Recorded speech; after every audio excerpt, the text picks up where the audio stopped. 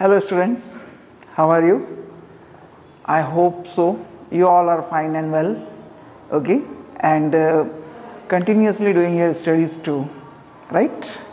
So here we are going to start the new video, the new session for the 10th class. Myself Sunil Pawar from New Catholic Mission High Secondary School, Jhabua, okay, and today we are taking, as you know that in last session we already started chapter 8, okay, and it's a chapter 8. Actually we are completing this chapter in 3 parts. In first part we already talk about the asexual reproduction in animals and plants, right? Now in this second chapter we are talking about the sexual reproduction in flowering plants. Clear? As you know that in 9th class we also learned that what is the flowering plants?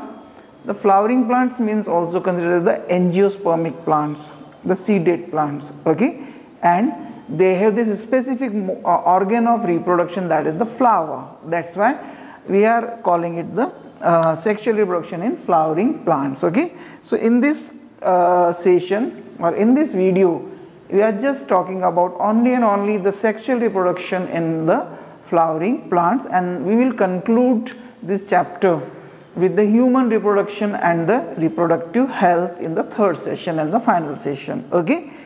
Now I think so you remember that what is the asexual reproduction. Clear? Few facts you should remember. In asexual reproduction, single parent is required, either of any sex, whether it is male or female, right? Then in second thing, the individual which produced by them will exactly a copy of parent. It will be an identical feature with their parents. You know that why? What is the reason? Right. The reason is it produces by the mitotic cell division. No exchange of genetic material, no crossing over, okay, no manipulation in genetic material. That's why whatever the number of individual which produced by the parent, it will be the exact copy of their parents, and you know that we call them clone, okay. So here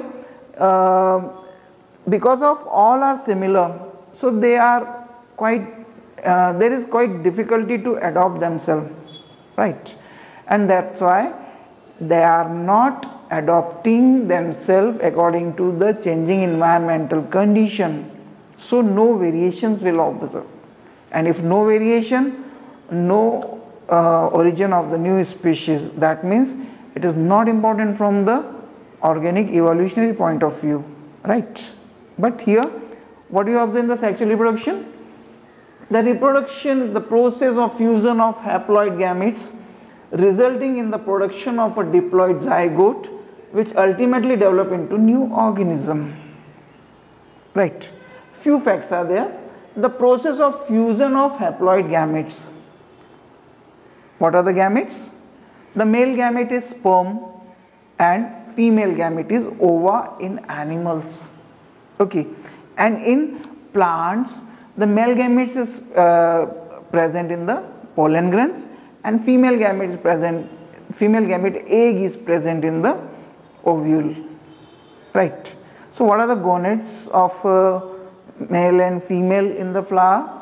That is, the embryo sac is the female gonad and the pollen grain is the male gonad, in which we find this, or you can call them you can call them the gametophyte also, okay. What is the male gametophyte? Pollen grain. What is the female gametophyte? That is the embryo sac, right.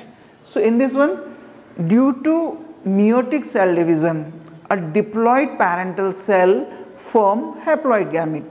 What is the meaning of haploid gamete? A single set of chromosome is there, that is called as the haploid gamete, okay, and resulting in the production of a diploid zygote.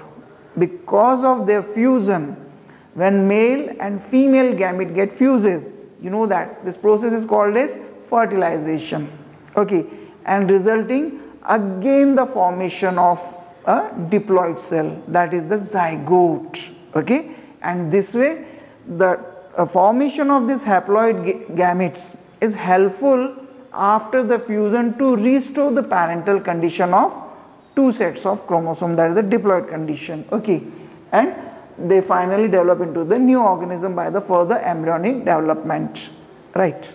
One more thing, the sexual reproduction in flowering plants involve transformation of diploid sporophyte cells into haploid gametophytic cell.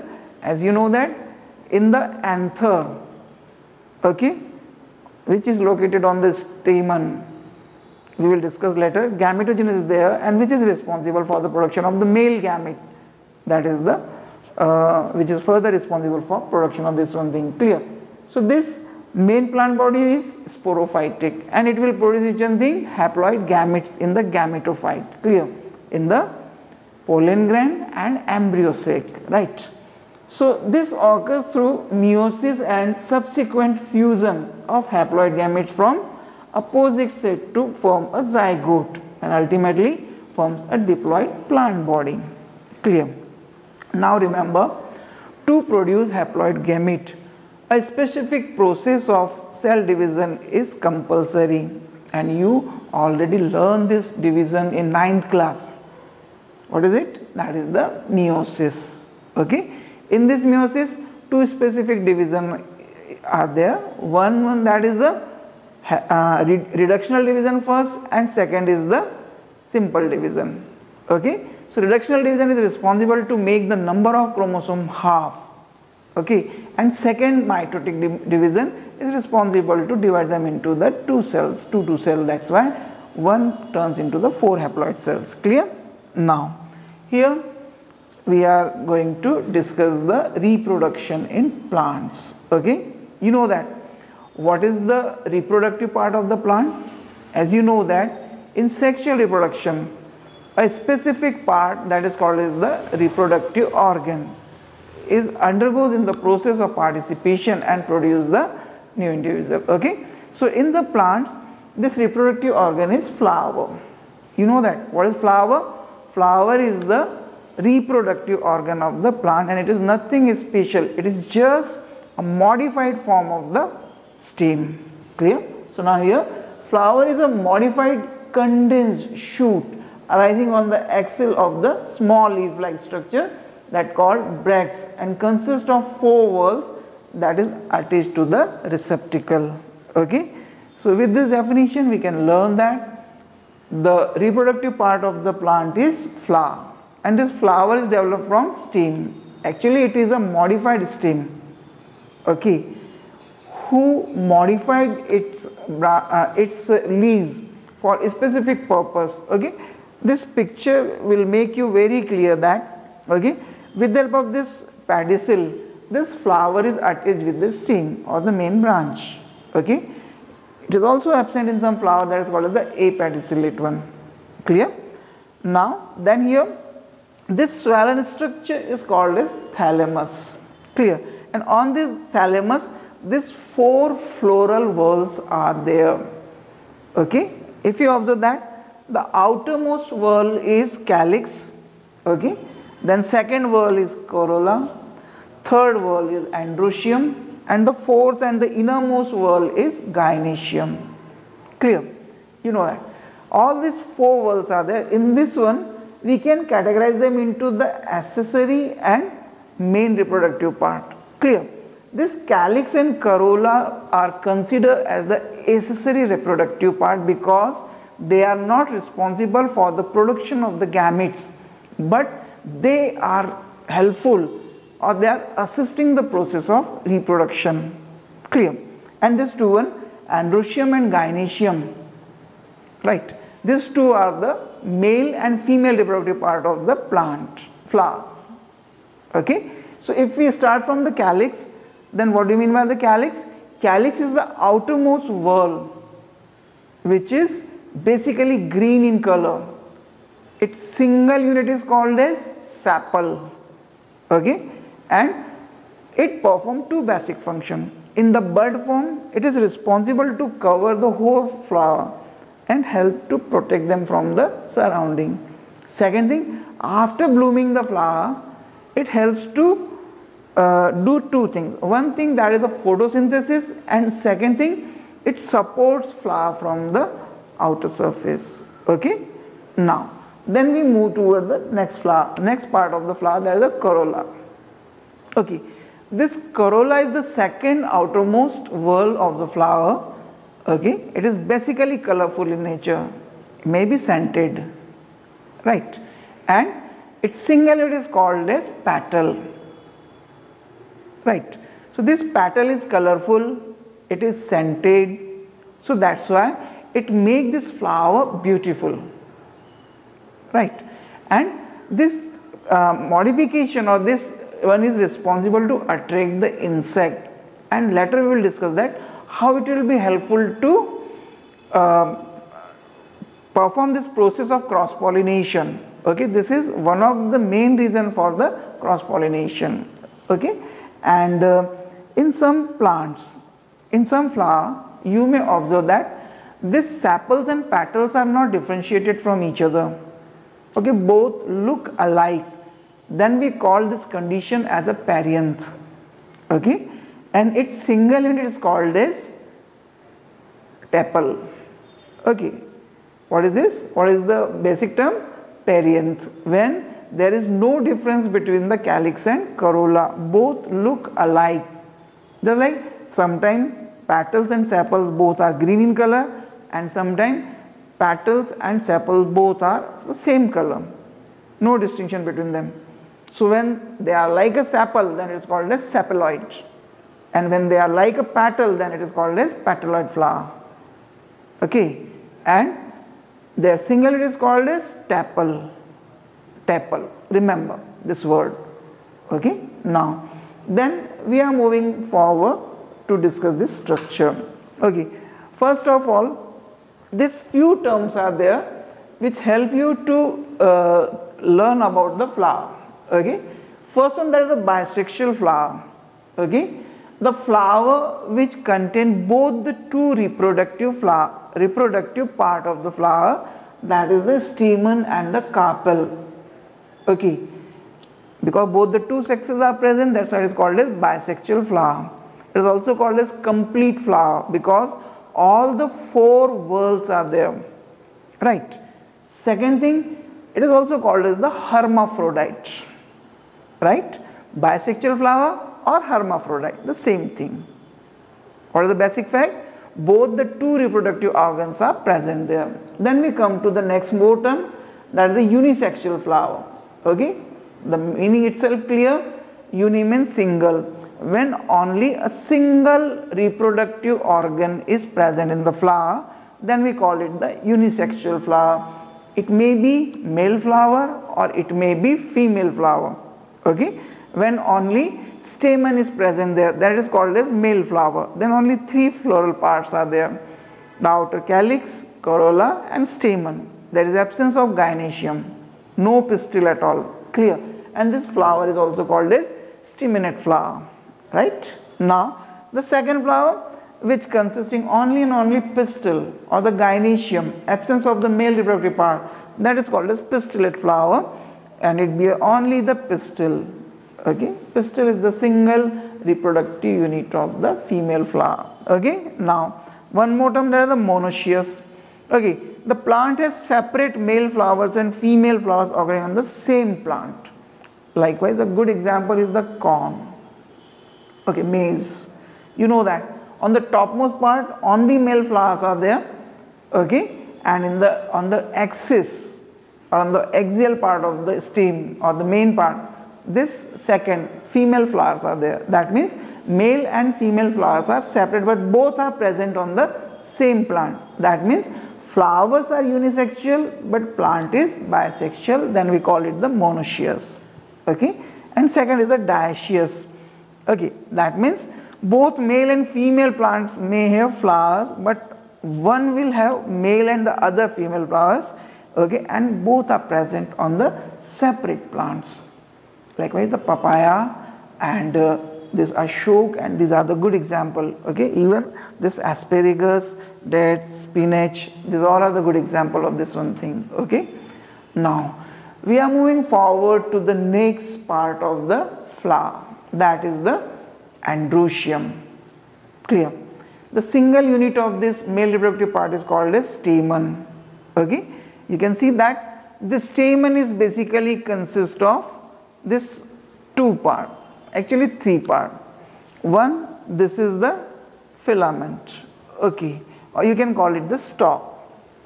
Second one, that is the connective, and third one, that is the anther. Okay, this connective is basically responsible to connect this anther with this filamentous structure. Okay, and basically these anthers are bilobed in nature. Okay, if we are taking this TS, means transverse section of this anther, then you can see that these two lobes are there, one lobe and two lobe, that's why it is called as bilobed. Okay, and this anther is responsible to produce the pollen grains, right? Now, so here we can learn the process of formation of male gamete, that is called as microsporogenesis, and this one is also called as microsporangium. Okay, now what do you observe? Here when we take a TS of this anther, then you can see that it has two lobes, that's why it is called as the bilobe, and there are four thecas are there, that's why it is called as tetrathecus in nature. Okay, in all these four corners you may find this four lobular structure. Okay, and in this one you can see that these four layers are there, everywhere you will find this four layer. Out of this outer three layers, these are just protective in nature, and the innermost, that is the germinal in nature. Okay, right, and in the middle of this one thing you can see that the vascular tissue is there, this is the connective. Okay, and it is responsible for nourishing and supplying the material to this one thing. Okay, now at the time of the formation of the pollen grain, what happened? This inner one, okay, this microspore cells is used to divide and form the tapetum and the tegmen, clear?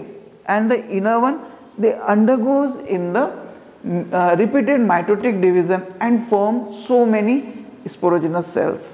Okay, then this sporogenous cell undergoes in the meiotic cell division, and it forms four haploid structure, that is called as tetrad, because all these four arranged in a group of four, that's why it is called as tetrad, and these are haploid in nature. Okay, so this way you can see that when they form this pollen grain, then this space become empty and it forms chamber like structure who consists pollen grain, that's why it is called as the pollen chamber or the pollen sac. So you can see there is four pollen sac are there. Okay, and here this pollen grains are present there. Okay, and when it become mature, then through this theca or this furrow, it form a cleavage and it divides rupture, and this rupturing is responsible for the dispersal of this pollen grain from this one. Okay, so remember this is the simple process, clear, as we discussed already this microsporogenesis. And remember the pollen grain, which is haploid in nature, which is basically released out from this pollen chamber, is consisting this structure. Okay, it is quite spherical, maybe oval in nature. Okay, oval in shape. It is this two layer membrane, outer exine and the inner antine. Remember, this exine is quite thick, dead and irregular and hygroscopic in nature. What is the meaning of hygroscopic? Who used to absorb the water. Okay, and this structure is actually helpful to stay and fix on the stigma surface. Okay, next one thing, the inner layer, that is called as the antine. This antine is actually the living membrane, right, and it is this one pore, or in different species maybe more than one, and it is called as the germ pore. Okay, what is the function of germ pore? At the time of pollination, when this pollen grain shifted from male reproductive part to female reproductive part, that is the stigma. Okay, then it will, when it will germinate, no, then it will produce this germ tube from pollen tube from this germ pore. Okay, and here you can see that it is two cell. Okay, one that is the vegetative nucleus, who is further responsible to produce the pollen tube nuclei. Okay, and it will guide the direction of the pollen tube from stigma to ovule. Okay, and second is the generative nucleus. Okay, it will further divide mitotically and produce the two male nuclei, and they will also shifted where in the pollen tube, and this way you can see that there are three nuclei. One nuclei is the pollen tube nuclei and it is followed by the two male nuclei. Okay, so the conditions are different. In some species, when this pollen grain releases and shifted on the stigma, then they may be of this two cell structure, and in some species it may be three cell structure. Okay, so it depends on the species. Clear? So actually the viability, okay, and the consistency of this pollen grain is depends on the physical factors. Likewise, the temperature, moisture, and the atmospheric conditions are, humidity is also there. Okay, now so this is all about the male reproductive part, in which you observe that finally it produces pollen grains. Okay, and this pollen grain consists male nuclei. Right, now it is ready to transfer from anther to stigma of the female reproductive part. Later we will discuss in the pollination. Now here we move toward the female reproductive part. A single is called as pistil, or this female reproductive part is called as the gynoecium. Okay, this pistil is basically consists of three parts. One, that is the ovary, second is the style, and third one, that is the stigma. Clear? In this one, maybe this pistil may be single or more than one. Okay, then it may be called as the monocarpellary or polycarpellary, okay, or multicarpellary. Clear? It may be syncarpous or it may be apocarpous. Syncarpous means what? When they are fused. Okay, apocarpous means what? When they are free. Right. Now then here we come to learn about this three part. This is the ovary. This ovary is swollen bulbous structure which is present at the base of the pistil, and it consisting one special structure that is called as the ovule. Later we will discuss it. This ovule consisting the female gamete, that is the egg. Okay. Now here this is the style. Style is nothing. It is a tubular structure who is responsible to connect the stigma and the ovary. Okay, and it facilitates the transpassing of the pollen tube. And this is the stigma. Stigma is just a receptacle. It is just a platform who modify itself to receive the pollen grains at the time of pollination. Remember, it may be sticky, it may be rough, or it may have some feather structure to receive the pollen grain from the male reproductive part. Okay. Now then the next one thing, here we are going to discuss the formation of the megaspore. That means the egg. Okay, as earlier I told you, what is the female gametophyte? Female gametophyte is the embryo sac. And what is the location of the embryo sac? In this diagram you can see that this is the embryo sac. Clear? This embryo sac is actually a 7-cell structure. Okay, how it formed and what are the 7 cells and what is their function, we are going to discuss in the next slide. Clear? Okay, so in this one you can see that the centermost cell of the embryo sac is considered as the megaspore mother cell. Okay, it increases in size and later on it undergoes in the meiotic division. First division is reductional, who is responsible to divide this diploid nuclei into two haploid nuclei. Okay, and two nuclei form there. Clear? Then this two nuclei undergoes in the mitotic division and they form this 4 cells or 4 nuclei which arrange linearly.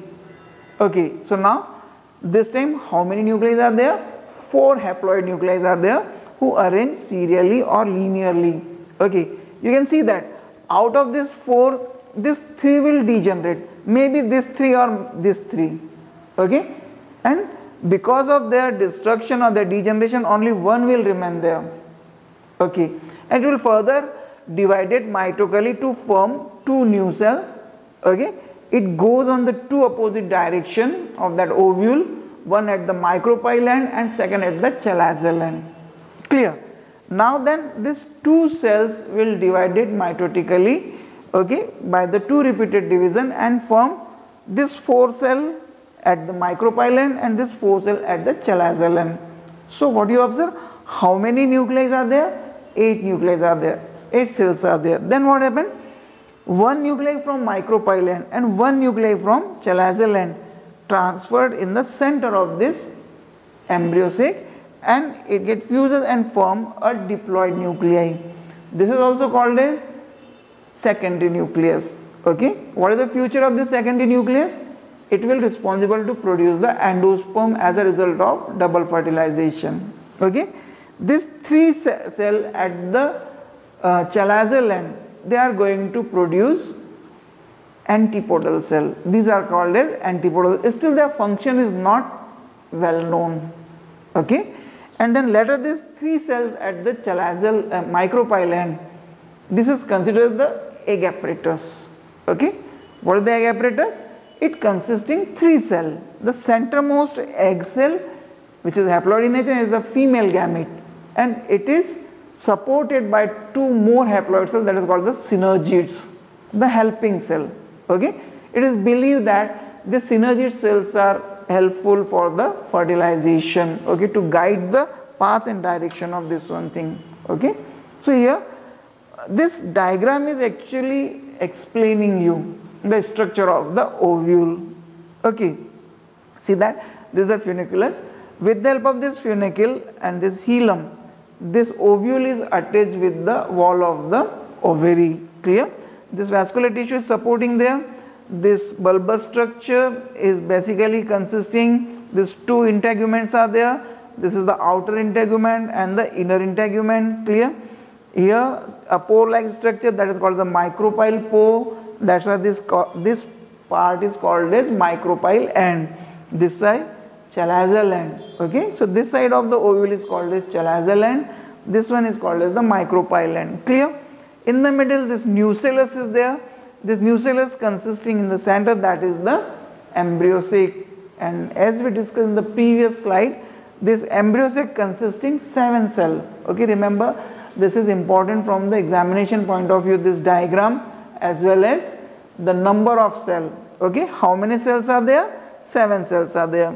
These 3 antipodal cell, these 3 egg apparatus consisting 3 cells, one is centermost egg cell haploid supported by 2 synergids, and in the middle 2 cells are there who get fuses to form a diploid nucleus, that is the secondary nucleus. Okay, so remember this one thing, just try to draw this diagram. Okay, now so this is the female reproductive part, and now it is ready to receive the pollen grains and the further processing of the fertilization and fusion of gametes is there. Okay, now so till this one thing it is very clear what is the male reproductive part, what is the female reproductive part, how the male gametes are producing there, and how the female gamete is actually produced there. Now we are moving toward the next process, that is called the pollination.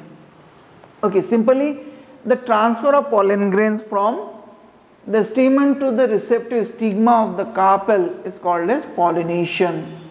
Okay, and because of different mode of transfer, okay, these are very well adopted for this pollination process. Clear?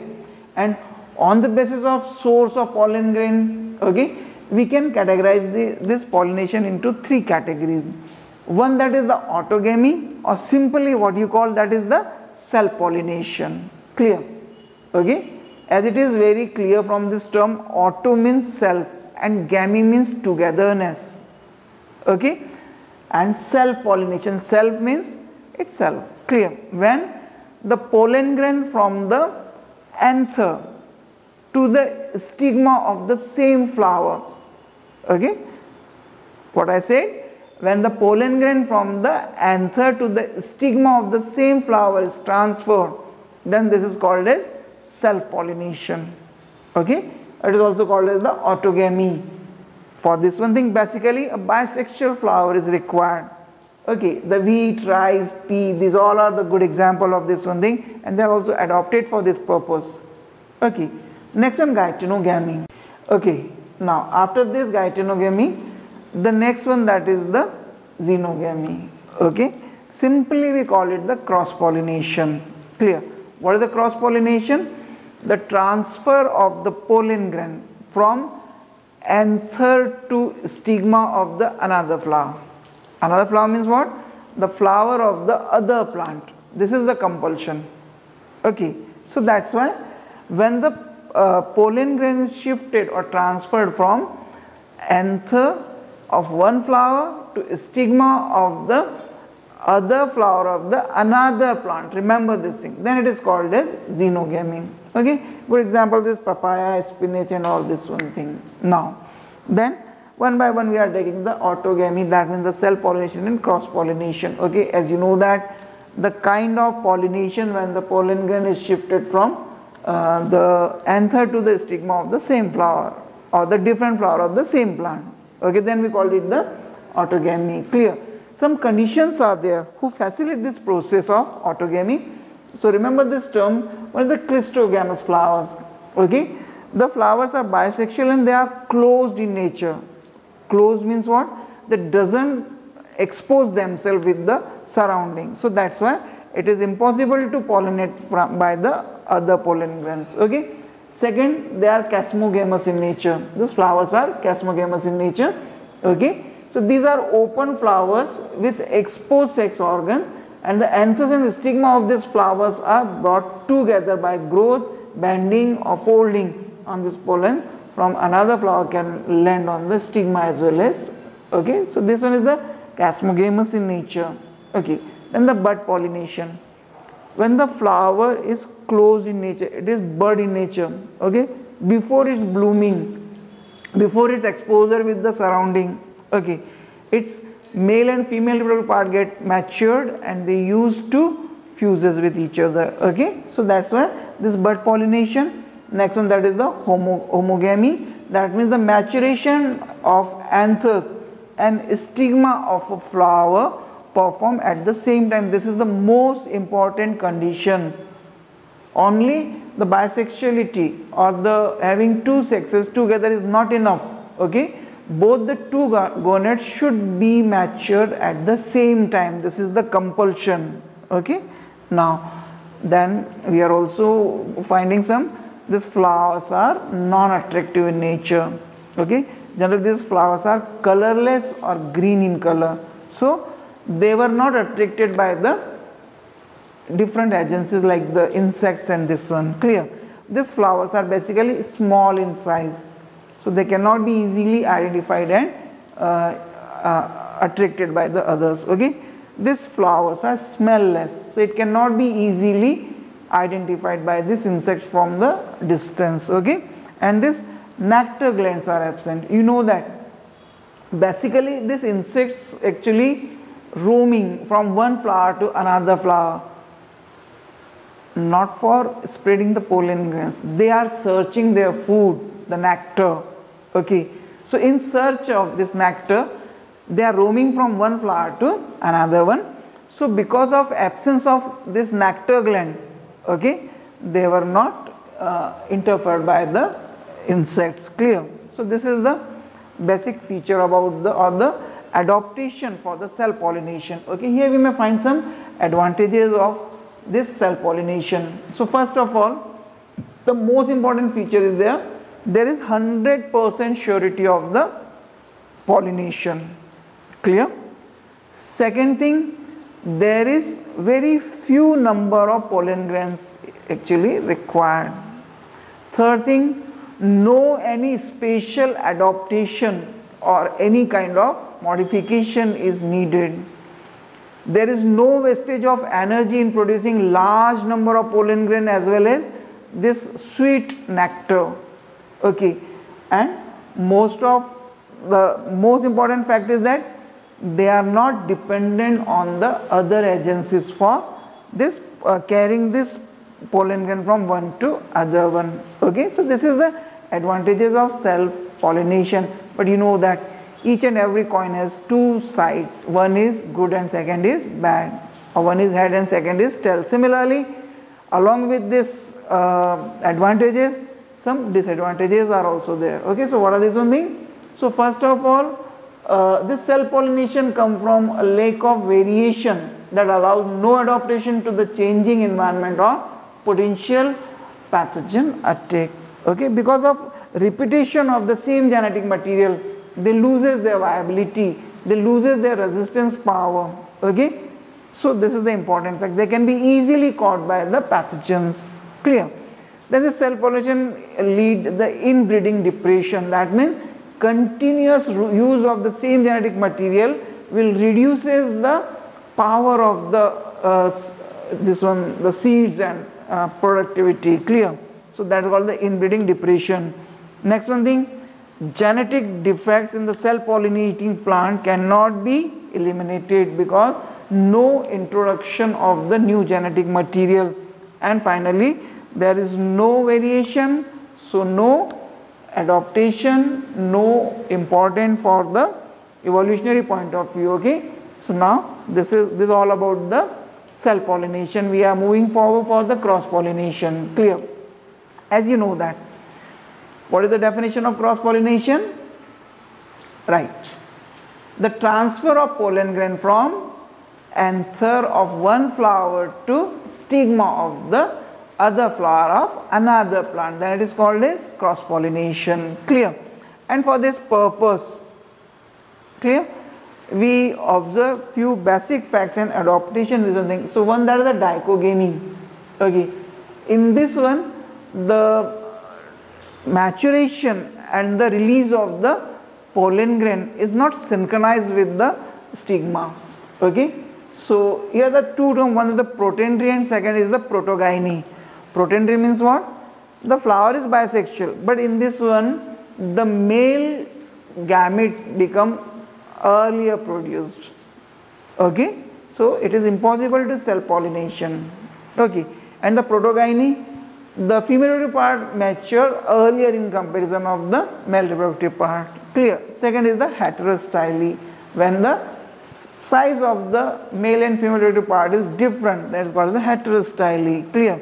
Then self-incompatibility, that means even though self-pollination is there, but this pollen grain is unable to compete with the other pollen grain, it is unable to germinate, or some other adaptation is also there, that is a self-incompatibility. And finally the hypogamy, the male or female sex organ themselves prove as a barrier to prevent the self-pollination, even though the flower is bisexual in nature. Either they are a physical barrier or they are having some structures which doesn't allow to interact with each other. Okay, so this is a basic feature. Now this crossing over can be classified on the basis of the agency of transportation. Clear? So on the basis of this agency of transportation or the agents of pollination, this cross pollination may be out of having may have two type of agent. One, that is the abiotic agent, and second is the biotic agents. Clear? Abiotic means non-living factors are responsible to carry them. So here these two are basically there. One is the wind and second is the water. Okay, so when the pollen grains are transferred with the help of this wind, then this kind of pollination, cross pollination, is called as wind pollination, or a specific term is given, that is called as the anemophily. Okay, and for this purpose some specific adaptations are there. Okay, a large number of pollen grains produces. Clear? These pollen grains must be very small, right? So they can be easily carried by this wind. They should be feathery, flat, okay, and they adapted in such a way by which they can stay in the air for a long period of time, right? The flowers actually grows on the outer surface of the plant. Okay, so this all adaptation should be there. Second thing, the water. Okay, when the agency is which one? That is the water. When the pollen grain is transferred with the help of this water or the water wave, then it is called as hydrophily. Okay, the pollination by water. The good example is Vallisneria and this one thing, which is the aquatic plant. Okay, now then on the basis of this biotic agents, it may be out of different ones, just like the insects. When it is the most common type of cross pollination, in which these insects are responsible to transfer pollen grain from one flower to another flower. Okay, and in this one is called as entomophily. Clear? And you know that these flowers are very well adapted for this purpose. Clear? To attract the insect. Okay, if you observe them in your surrounding, then these flowers are colorful. Okay, those flowers who blooming in the day hours, they are dark in color. Clear? They are big in size. Okay, they are very much attractive in nature. Clear? And those flowers who blooms in the night, or the night blooming flower, just like jasmine, ratrani, okay, what you call sadabahar, okay, these all harsingar and these flowers, champa, chameli, okay, these flowers are night blooming. Basically they are white in color, they are bright in color, so they can reflect the moonlight and can easily observe. And one more thing, they have such a strong smell, so even in the darkness they can be identified by the insects. Okay, so this is the insect pollination, what is called as the entomophily. Right. Next one thing, the birds. This cross pollination is called as the ornithophily. What is the agency? Birds. Okay, you observe in your surrounding, even this smallest hummingbird, it may be it is also responsible for this transfer. Then the molluscan, malacophily, that garden slug or the snail. Okay, so when it just move from one place to another one, then this runner or the creeper plants, okay, it used to pollinate by this one. Clear? Then the chiroptophily, the bat, the mammal. You know that these bats or pteropods are basically fruit eaters. Okay, so when they move from one tree to other tree or one plant to another plant, then in search of their food, okay, then they are responsible to pollinate this one. And finally the reptiles. Clear? So this lizards, garden lizard, okay, even the snakes and this one, they are also responsible for pollinating these flowers. Okay, you just wonder that the largest flower in the world, that is the Rafflesia, it is also pollinated by the flies. Okay, and it produces such a foul smell to attract them. Now we are moving forward. So pollination is over. So now what happened finally? Already the pollen grain produces, they already transferred from male to female reproductive part. Then what happened? The germination of pollen grain, the growth of the pollen tube. Okay, in the previous diagram you learned that this pollen grain who settle down on the stigma is used to absorb the sticky substances from by the outer surface of this pollen grain, which is hygroscopic in nature. It gets swelled up, and swelling is responsible to break the germ pore, and this antine is coming out. Okay, so this antine is coming out, it penetrates the stigma, the surface of the stigma, and through this pollen grain it just reaches to the ovule. Okay, in this one what happened? You know that the 3-cell structure, the anteriormost one, that is the pollen tube nuclei, and it is followed by the 2 male nuclei there. Okay, now so this way we observe that a specific act is actually performed there, that is called as double fertilization and triple fusion. Okay, you know that 2 male nuclei are there. Clear? So when this pollen tube reaches to the ovule, okay, and when it enters through the micropyle, then here the anteriormost part of the pollen tube will degenerate, and it will release these 2 male nuclei to the micropyle pore or chamber. Okay, then what happened?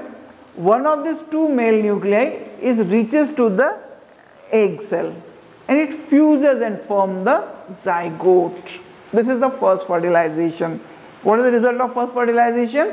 It is responsible to produce the zygote. Okay, Then the second nuclei, it just transpasses through this egg apparatus, it reaches in the center of this embryo sac and fuses with that secondary nucleus. Now here the fusion of 3 nuclei, 2 nuclei from the secondary cell and 1 nuclei from the male gamete, and this way second fertilization is observed and this triple fusion. That's why this phenomena is called as double fertilization and triple fusion, and it is one of the special feature of angiospermic plant. Okay, this Navashin in 1898 discovered this process. What is the importance of this procedure? Its importance is that it forms actually a triploid nucleus in the center, which is responsible to produce the endosperm. What is the function of endosperm? Endosperm will responsible for nourishing the growing embryo, right? So that's why the special feature is there, that is a double fertilization and triple fusion. Okay, you can see in this diagram, this 2 male nuclei is releases here. Out of this 1 nuclei get fuses with the egg cell, and second nuclei transpasses to this one, it fuses this one, and it form a triple fusion. Okay, so remember, this is the special feature. You know that the coconut water which you drink, na, this is also example of the liquid endosperm, how nutritious it is. Okay, now so at the time of growth of the embryo, a development, this endosperm is responsible for nourishing it. Clear? Now here, with the help of this one, what are the changes which observe, okay, in this ovule after the fertilization? You can also term it as the post fertilizational changes. Clear? So first of all, this ovary turns into fruit. You know that what is fruit? Fruit is nothing special, it is just a modified form of the ovary. Clear? Here ovary, as a result of double fertilization, it transforms in the form of the fruit. Clear? Now, so this wall of the ovary will form pericarp of the which one thing, that is the fruit. Okay, just recall the structure of the mango. The outermost covering, that is the pericarp. Okay, then ovule. Okay, it is responsible to turns into the seed. Clear? It has this funicle which is responsible for the stalk which attach this seed to the margin of this ovary. Hilum, it is responsible to connect and vascularize this one thing. Micropyland, this is like the germ pore from where the epicotyle and the hypocotyle part will come out at the time of germination. And this integument, 2 integuments are there, the outer one who is from the testa and the inner one from the stamen. Clear? I think so. You cut the raw mango, okay, and here you find that fibrous hard structure, that is the testa, and then it is followed by a tissue paper like structure. What do you call that? Is the translucent membrane structure, that is this tegmen. Clear? Now then the nucellus, okay, it is basically responsible to form this centermost part, that is the perispermic part in nature, and this embryo sac, this synergy will degenerate, this egg cell will turn into the embryo, okay, secondary nucleus will turn into the endosperm. Its function is nourishment, and this antipodal cell also get degenerated. Okay, so this is the result of the double fertilization. Clear? Now here 2 specific terms are there. One is parthenogenesis and second is parthenocarpy. Clear? Remember, parthenos means artificially and genesis means to produce. Okay, so the process of development of embryo from unfertilized egg is called as parthenogenesis. Basically till today, okay, you just learn that the seed is produced because of the fertilization, okay, and the embryo will produce only by the fertilization. The new individual can be produced only by the as a result of fertilization, but no, sometime because of natural method or artificial method, okay, this egg cell or any other cell from this nucellus undergoes in the growth or the development of the new individual, then it is called a parthenogenesis. Okay, if the new individual will develop from the egg cell, then it is called as haploid parthenogenesis, and except then this egg cell, any other cell from the this nucellus, that will be diploid in nature, that is called as diploid parthenogenesis. Clear? Remember this special term. And finally the parthenocarpy. Okay, remember this term, parthenos means artificial and carpi means ovary. Okay, so the process of development of the seedless fruit is called as parthenocarpy. There is a difference between parthenogenesis and parthenocarpy. It is responsible for the production of the new individual, and this one is responsible for the production of the fruit. But what is the specialty of this fruit? Because there is no fertilization, that's why there is no seed. Clear?